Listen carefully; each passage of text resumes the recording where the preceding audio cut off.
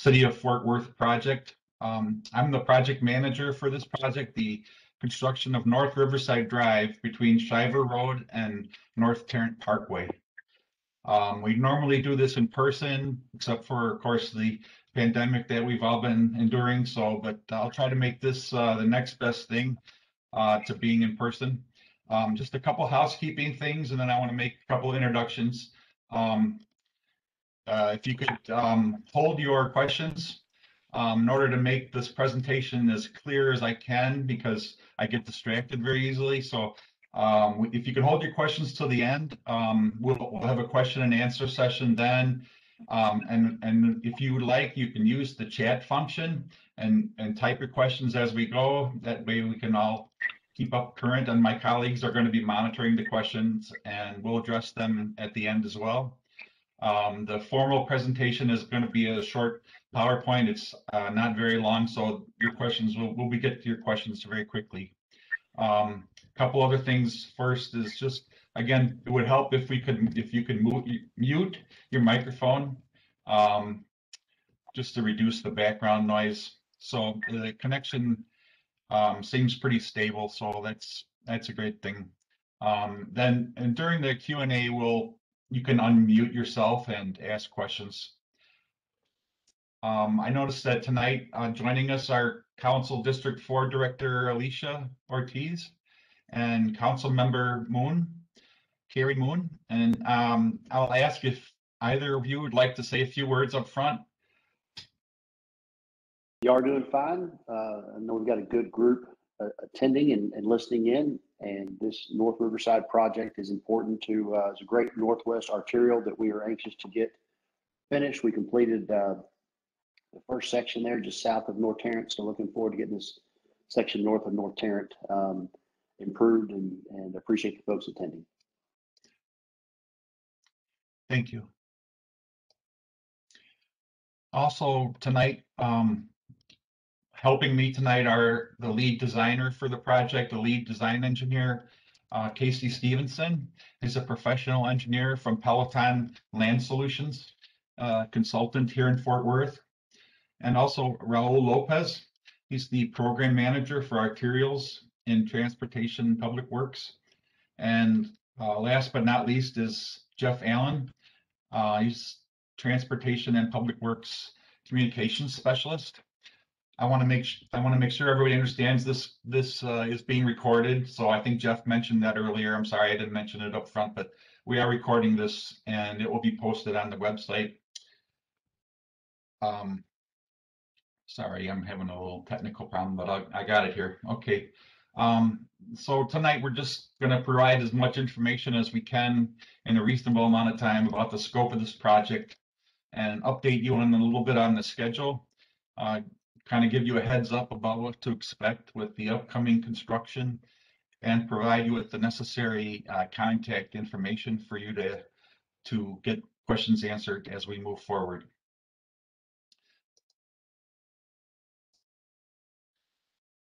So the agenda, what I'd like to cover tonight, I'll describe the project scope from the higher level, and then we'll kind of zoom in on some of the key details of the project.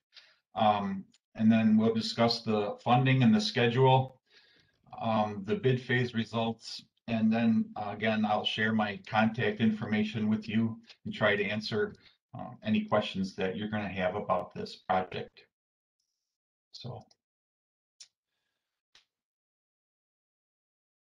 the goal of this project is to improve the capacity and efficiency along the North Riverside corridor by improving the roadway along the project limits to 4-lane divided roadway. The project limits are Shiver Road roundabout on the north end, and it's going to extend to just south of the North Tarrant Parkway intersection, where we will connect with the previously accomplished work south of North Tarrant on North Riverside. So that will complete the corridor, so to speak. The approximate length of the new roadway section is about 3,000 feet. And so it's a little bit over a half a mile of, and it'll be standard thoroughfare cross section. standard city of Fort Worth cross section. The intersection at North Tarrant will be upgraded with new signals and left turn lanes and signal protected accessible crosswalks. Small section of North Tarrant approaches are going to be upgraded to accommodate the new left turn configuration. But extensive lengths of North Tarrant are not included in this project. Just as an aside, the intersection was first considered as a candidate for a roundabout, but after a lot of study and traffic projections, in the end, signalized intersection was the best option at this location, and that's what we're going to provide here. The project is funded primarily by contributions from local developments in the area, and they benefit, of course, from good durable roads and the reduction of congestion. Impact fee assessments have also been applied to this project to offset the impacts of the additional users. The segment of the North Riverside is the final phase of the improvement of this corridor. As of course you've experienced the recent construction south of North Tarrant. Once complete, the corridor will allow more efficient movement and comfortable travel, and especially for pedestrians and additionally for pedestrians and cyclists as well. Increase in safety at the intersection is also a major benefit that everybody should notice pretty quickly here once we get it going here. The slide here is kind of an overview, a higher level look at the entire project. The red lines, let me see if I can show you. Red lines, sorry, represent the approximate limits of the project. North is to the right of the page, so your Shiver roundabout is here, Shiver Road. And the intersection with North Tarrant, here's North Tarrant. Here's the police facility here on the west side of North Riverside. Riverside Villas are in here. Just kind of an overview to orient us a little bit. If I go in a little bit closer, we can see a schematic of the roadway portion. This is the 4-lane divided roadway that we're going to build. Again, Shiver Road is to the right of the page here. West is to the top. So this is the police station here. The divided roadway will accommodate left turn lanes so that they won't delay the through traffic. So we'll have 2 through lanes each direction. There's heading northbound. Heading southbound, which is this direction. There's going to be 2 left turn lanes, one into the villas here and one into the church, Lutheran church here. And again, heading northbound, there'll be this left turn lane into the police facility. So this is about a half mile, as I said. Might be easier to visualize the cross section if on the next slide. So this is a detailed cross section of the roadway. North Riverside is going to be a 4-lane divided roadway with a shared use trail on each side. The right-of-way standard is 110 feet total, the city right-of-way. The roadway section is 23 feet from the back of curb. So the curbs are 6 inches. So each lane is 11 feet. So there's 22 feet of roadway there, and in each direction. 10-foot wide trails, as I mentioned, for cycling and pedestrians. There's a median 15-foot median. It's going to be grassy, and then except where there's a left turn lane. And so there'll be variable widths on either side, but it's symmetrical about the center line of the median generally, except for if it varies slightly in the right of way. That's kind of esoteric, but anyway, and the roadway concrete is it's a concrete roadway, which is a high quality roadway, high quality concrete on top of a stabilized subgrade, and this kind of roadway yields a good long life, especially with very good quality control over the materials and the construction, which we expect to have during this project. Should last a good long time. Here's another segment of the project, which is the intersection. So in this view, North Riverside runs vertically. So North Tarrant is in the east west on your north is to the top of the page on this view. The large medians that exist now on North Tarrant kind of make left turns kind of cumbersome and a little bit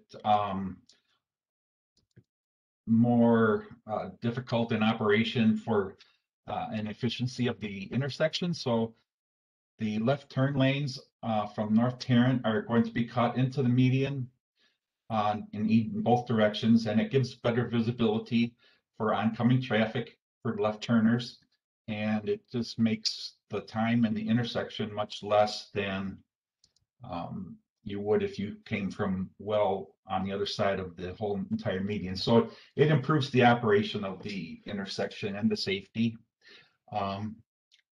There's going to be dedicated right turn lanes on all four corners. The crosswalks and the curb ramps are going to be in accordance with, of course, the American Disabilities Act guidelines, and they'll be much easier to use and safe for the pedestrians.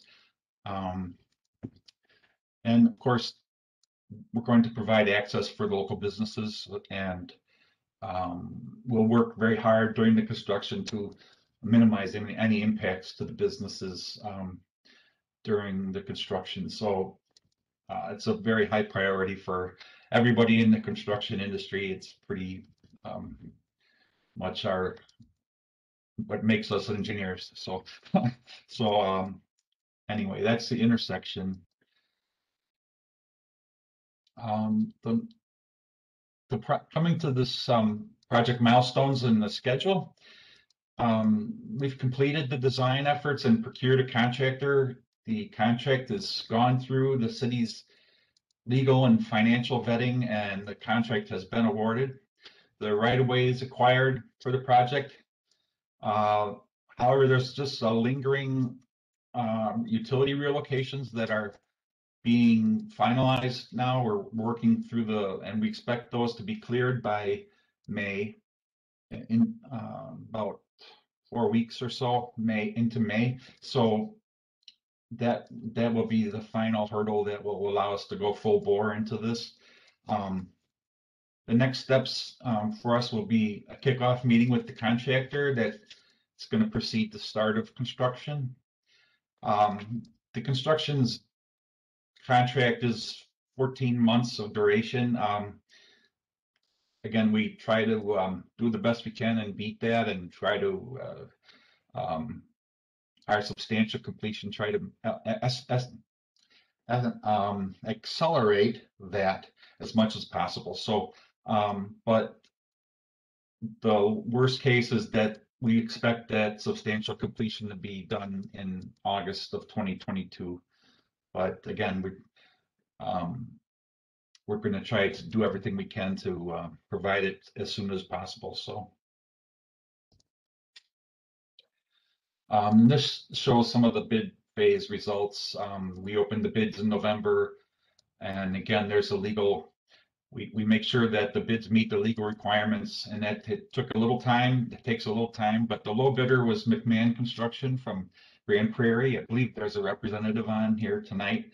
And the bid was responsive to all the requirements that we have. So they have a very significant experience with the city of Fort Worth, and Actually, they are the contractor that are completing the work on the segment of North Riverside Drive that's south of North Tarrant. So they're very familiar with the area, and hope we can gain some efficiencies there. So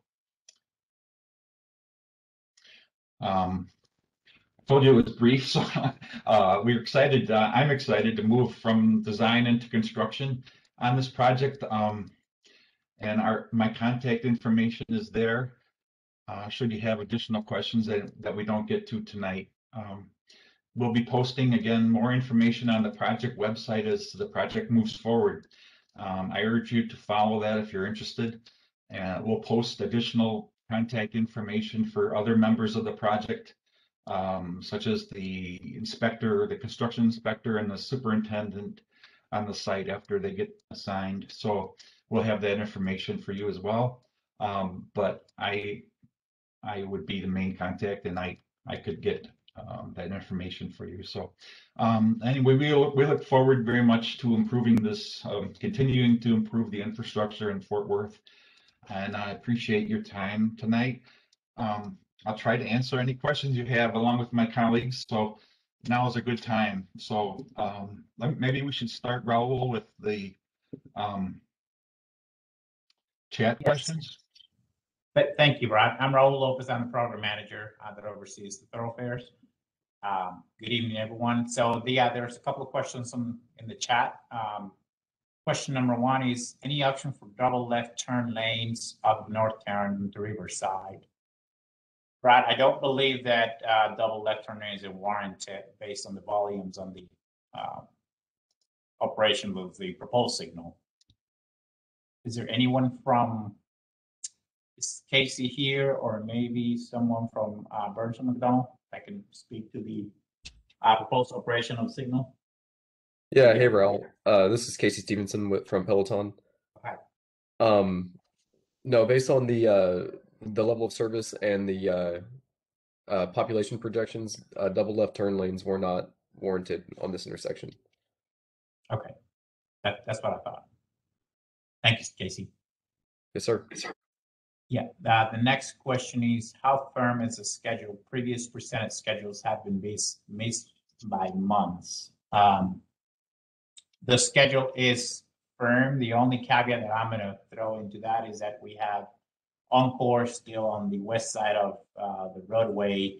They promised that they would be out of the way by the end of May. So if they are out of the way by the end of May, we will start construction in June. Should they not be able to fulfill that commitment, then if we don't have any opportunities anywhere else to start construction, then we may have to shift it, but I don't expect that to happen. And McMountain can tell us if maybe they can start the intersection while the utilities are still in the way.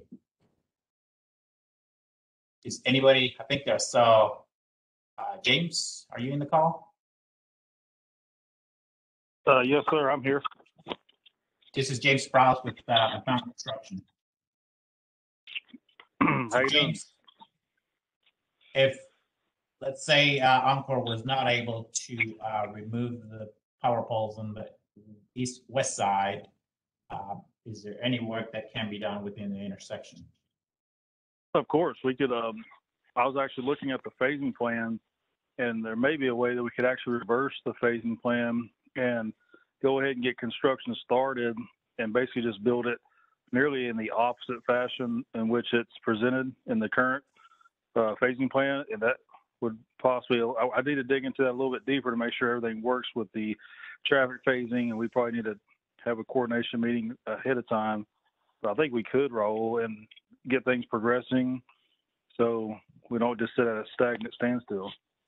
Absolutely. And let me tell everybody, we are really excited that McMountain got this job, not only because they have the job immediately south, but James himself and all of his team is an excellent team.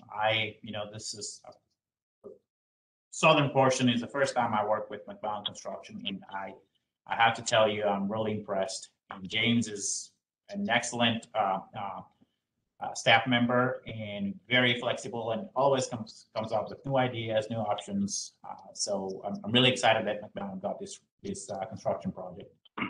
Well, thank you, Raul. McMahon's excited as well, and I can't take all credibility. We got Manuel Roches on here tonight as our site superintendent. He's going to be the site superintendent for phase 4 as well as he participated heavily and is still finishing out phase 3 just to the south. But I think we've got a very successful project ahead of us.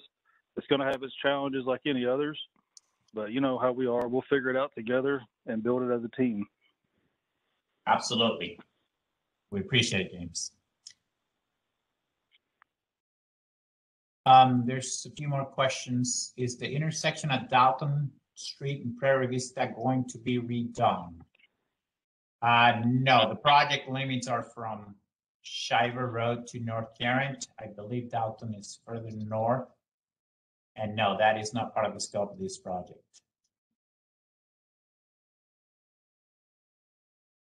Turning left onto Riverside off either street is upward.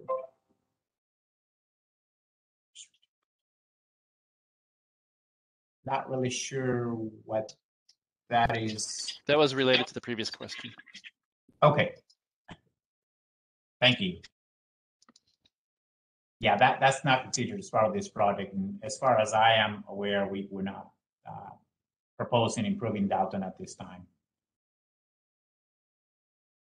What is the activity at the roundabout? What is the activity on at the roundabout on the west side of Shiver and Riverside? That might be a developer type project.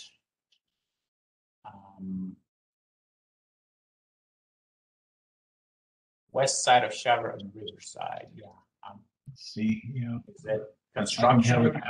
I'm looking at a good picture of that. I'm sorry. I'm looking at the Google Maps, and of course, Google Maps is probably 6 months old. But if there is a roundabout west of the Shiver roundabout, is that what Mr. Jones is saying?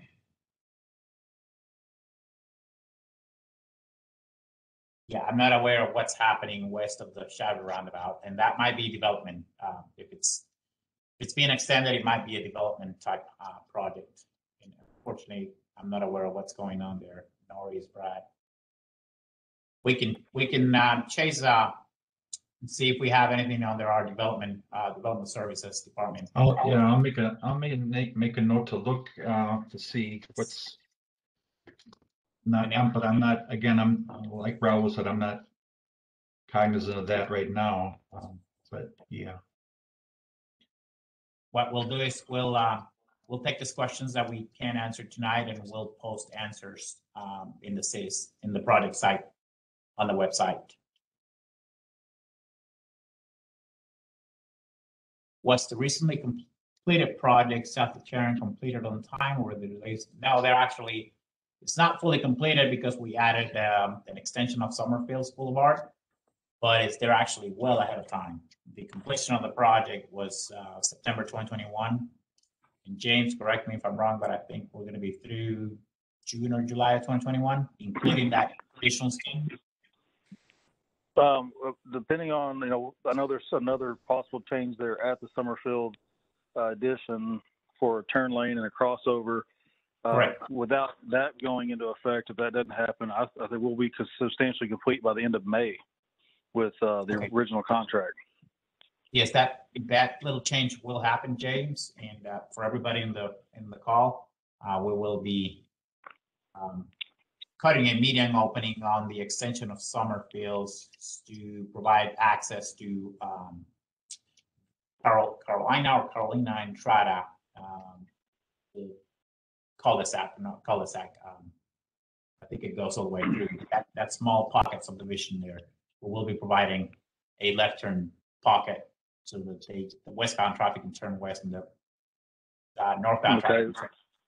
Yeah, with that being said, we can anticipate a good substantial completion by end of June for the entire project. So also keep in mind the original completion date you stated for that project was for the original contract only. With these newest changes, we've had over $1 million worth of change orders, and we still complete it by the end of June. I think that's a pretty good achievement for everybody involved. we're in the best hands here with McCann Construction. They completed that project, the original scope, probably 6 to 9 months ahead of time, and they're still there because we've added a few other things that were not in the original contract. So, and they'll still be able to finish that before the original contract time and the end of the original contract time. So.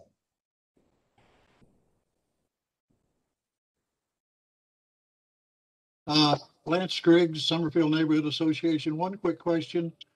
Is there any consideration being given to the ability of officers to ingress and egress out of their sector while this construction is going on? I'm sorry. I think I missed something. You said, is there any consideration to something officers? I missed the word there. I'm sorry. Yes, the police sector there where they hold their roll calls and go out to the neighborhoods. I was just wondering if there were some considerations given to ensuring that they'll always have good access to and from North Riverside. Brad, do you want to take this one? Yes, that will be maintained. The access is going to be maintained at all times, of course. I'm not sure that if it's a certain time of day and you're talking about perhaps a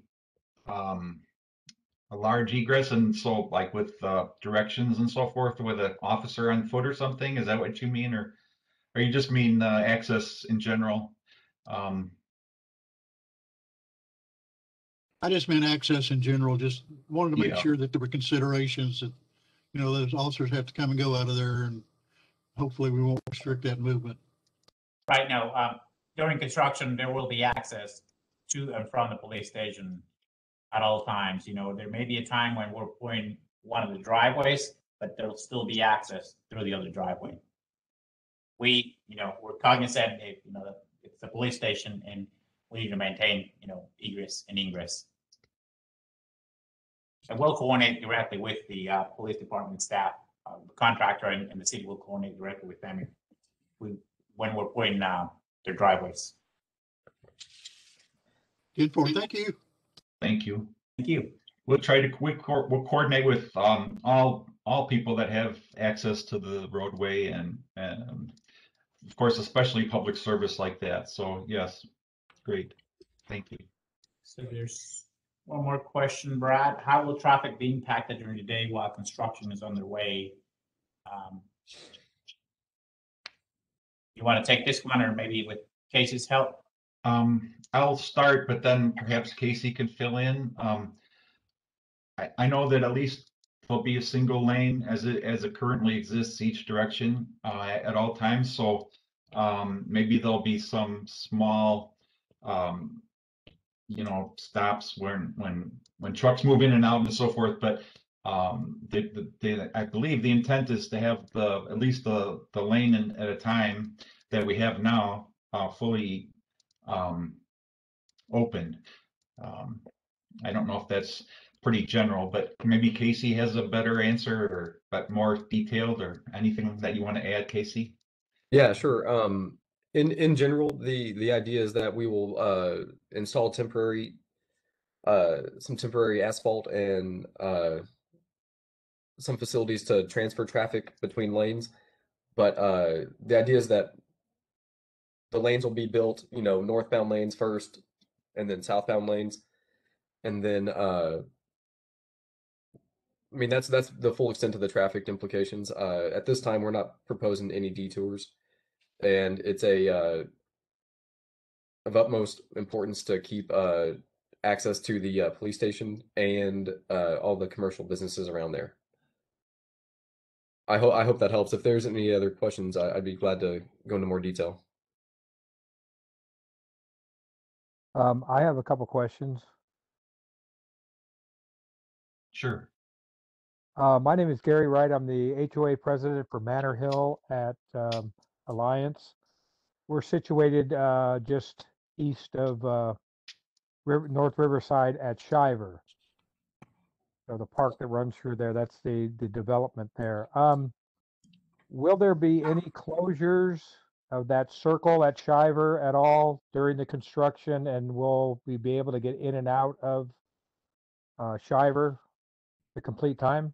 Yeah, we're not proposing any closures to the Shiver roundabout. You should be able to maintain full access to that intersection. Okay, and it will be 4 lanes the entire distance, right? Yes, sir. Okay. And one last question. There, just south of Shiver on the east side, there's a bridge where the water runs underneath from the west side to the east side in the park there. That bridge, they have a black iron fencing atop it. Will that be impacted in any way whatsoever? We for all holidays we put our flags on that. I'm wondering if there'll be any changes of that or any removal of that at all. No, sir. Okay. There will Thank you be. very much. We're not going to impact those that head wall or the iron fencing above it. Wonderful. Thank you very much. Yes, sir.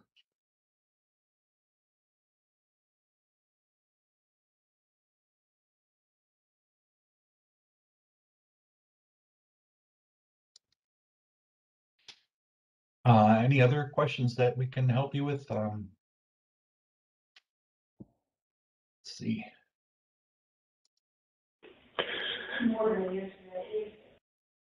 There was one more question in chat. Oh, okay. He's heard that 2 or 3 of the local cement producing plants are down. Is there any concern with getting concrete for the project? Raul, would you like me to speak on that one? Yes, absolutely.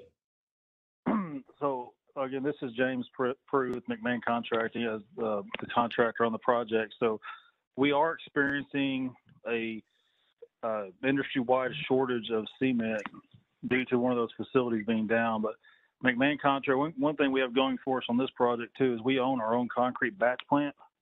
And as you saw on the other phase of North Riverside to the south, we were able to knock that paving out in an extremely timely fashion by producing our own concrete on site.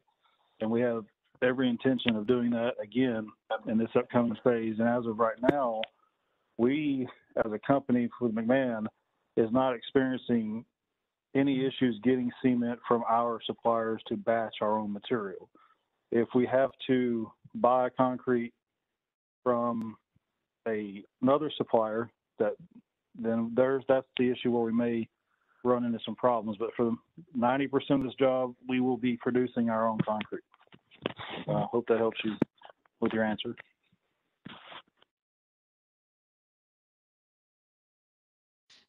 Thank you, James. That's a good question.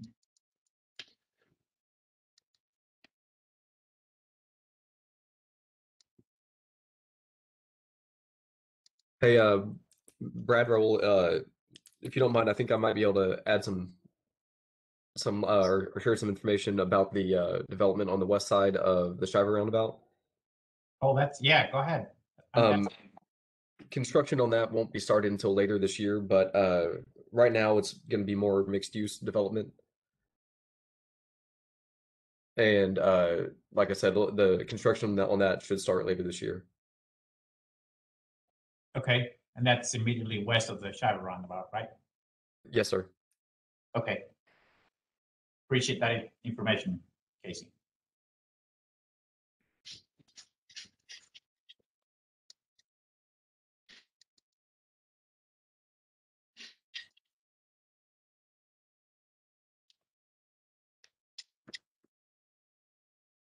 If anybody has another question, please unmute yourself and go for it.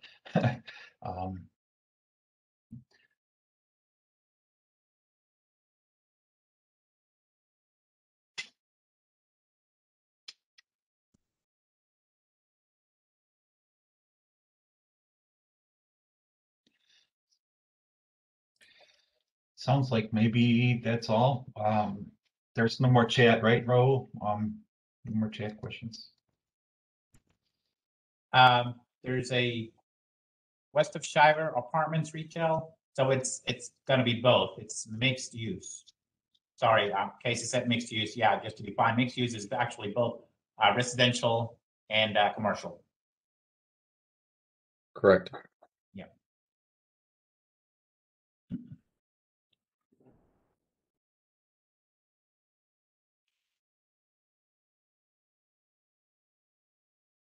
So that is the last question that we have on the chat.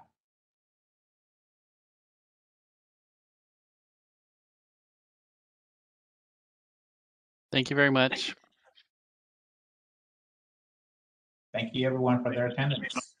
Well, thank you guys. Great work. Thank you. Oh, thank you. All right, thank you, everybody.